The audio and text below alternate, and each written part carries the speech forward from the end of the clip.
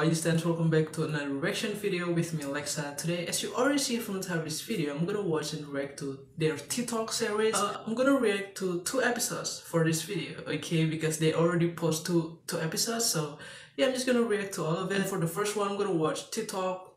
It's MASHIHO, My Bias, and Bang Yedam. Okay, let's just begin. Keywords 2030? 2030.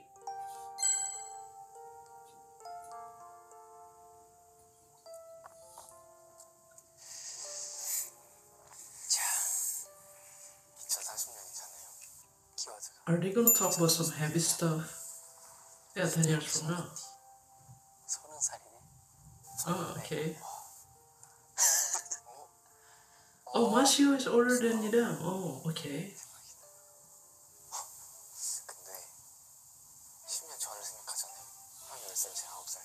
학교에서 학원 막 다니고 분식집에서 떡볶이 먹고 집에 들어와서 투니버스 보고 이게 제 일상이었어요. 노래는? 그때 노래는 하긴 했죠. 근데 진짜 직업이 될 줄은 몰랐죠. Ah, okay. 형은 어땠어요? 나는 댄스 하지 않았어요? 댄스.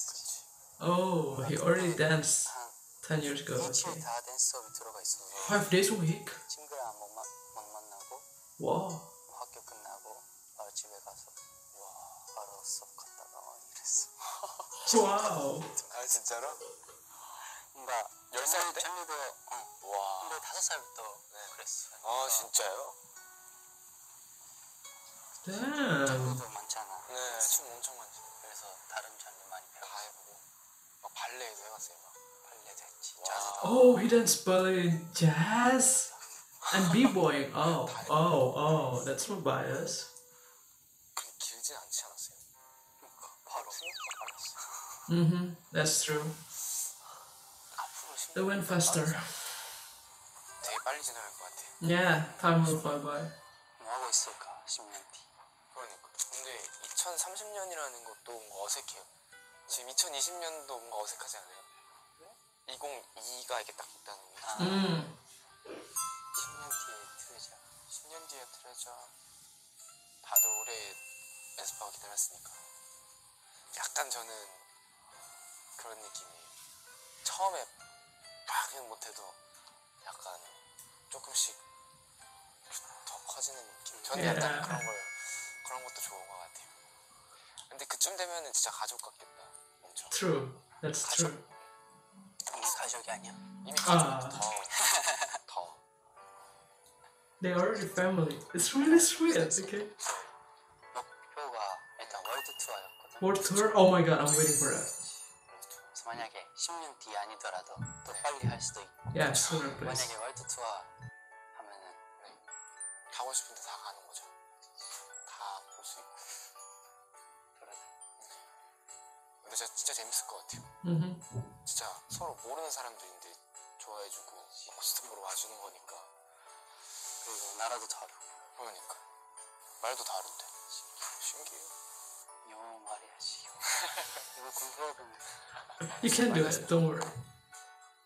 빨리 뭔가 진짜 큰 무대에서. 왜냐면은 저희는 12명 멤버들이니까.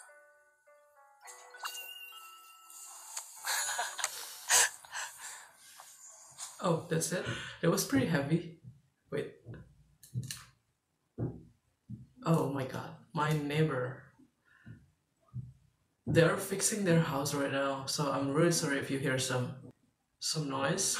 There's nothing I can do about that, okay? Just try to ignore that. But yeah, they were talking about that was pretty heavy stuff. 10 years from now, talking about the future always complicated, right? Yedam said that 10 years from now, all the treasure members will become like the real family. I mean, they are already family right now, but the bond will, I don't know, stronger, I think. And Mashiho talk about the world tour. All of them wants the world tour, and we want that as well, of course, because we want to come to their concert, right? And I'm waiting for that. And let's hope it's not gonna take 10 years, for God's sake. Probably in the next 2 years. Anyway, let's continue with the next episode. Okay, this is the latest one to talk. CHOI Hyun Suk again, the leader, and JIHOON. Okay. Compliment. Oh, they're gonna compliment each other. It's gonna be really awkward. 키워드 칭찬이지 않습니까? 칭찬.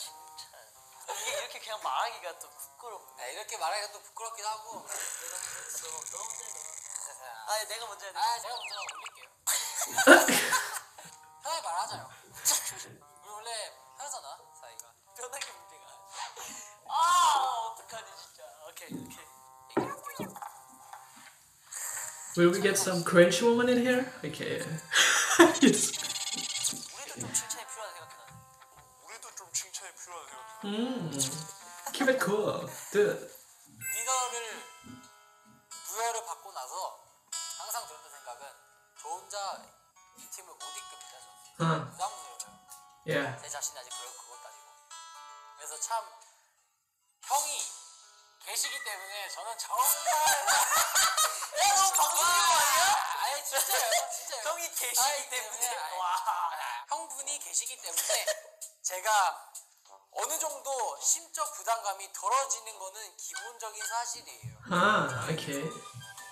근데 이제 같이 으쌰으쌰 할 수 있는 사람이 있는 거에 감사함을 느끼고 제가 리드하는 이유가 돼줬으면 좋겠습니다. 현석군이. You are my reason. 여기까지 할까요?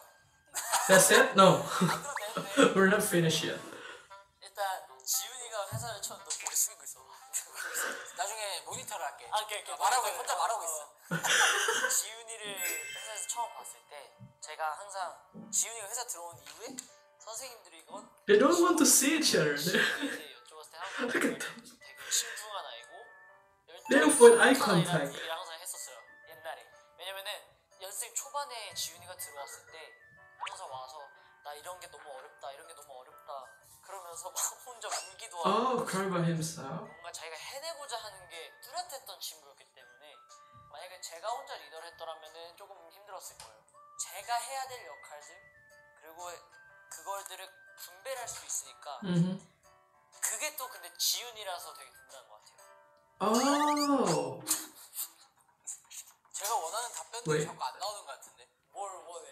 말해줄게. 자연스럽게 빡 나왔으면 좋겠어요. 아니 근데 진짜 많아. 기다려봐. 또 뭐가 있지? 지훈이가 근데 이렇게 갑자기 이렇게 한 60cm 앞에서 칭찬을 한다니까 낯간지럽네요. 한 번도 안 했어요. 5년 동안. 한 번도. 저희는 서로에서 칭찬을 안 해요. 여기서 이제 제일 팩트인 건 이 방을 나가고 나면은 형, 밥 뭐 먹을래? 그러면 형이 몰라. 모르긴 뭘 몰라 이렇게 하면서 얘기하시니 빨리 끝내고 싶습니다. 이 분위기를. 자, 분위기 종료할까요? Oh, it's right. Sure. 야, 저희 트레저가 승승장구할 수 있도록 많이 노력하고 저랑 지훈이가 열심히 애들이 일을 푸시해줄 거니까 믿고 맡겨주십시오. Can you hear that? 자, 잘해보자. Wait, what? 많이 노력하고 저랑 지훈이가 열심히 애들을 뒤에서 Okay. 푸시해줄 거니까 믿고 맡겨주십시오. 자, 잘해보자. 자, 슬레이트 이대로 치겠습니다. 하나, 둘. I cannot concentrate. Oh my god. Anyway, there's two leaders on Treasure, Hyun Suk and JIHOON. I thought it's only Hyun Suk. Is it like Hyun Suk is the leader and JIHOON is the co-leader? Please correct me if I'm wrong, okay? But the way they complimented each other, that was really cute. Okay, they avoid eye contact. Okay, they got cringe with each other, and that's so common between boys. Okay, you know, some boys don't have any problem with complimenting each other, but to some other boys, they just don't do that. Okay, most of the boys don't compliment each other. It's just cringe. But yeah, guys, that was my reaction for ttalk series, 2 episodes. Okay, I hope you enjoyed this video. I'll see you tomorrow with another treasure map reaction video. Probably. We'll see. Okay, thanks for watching. I'm Lexa. Peace. Bye. Touch your skin. Where do I begin? No words can explain the way I'm missing you.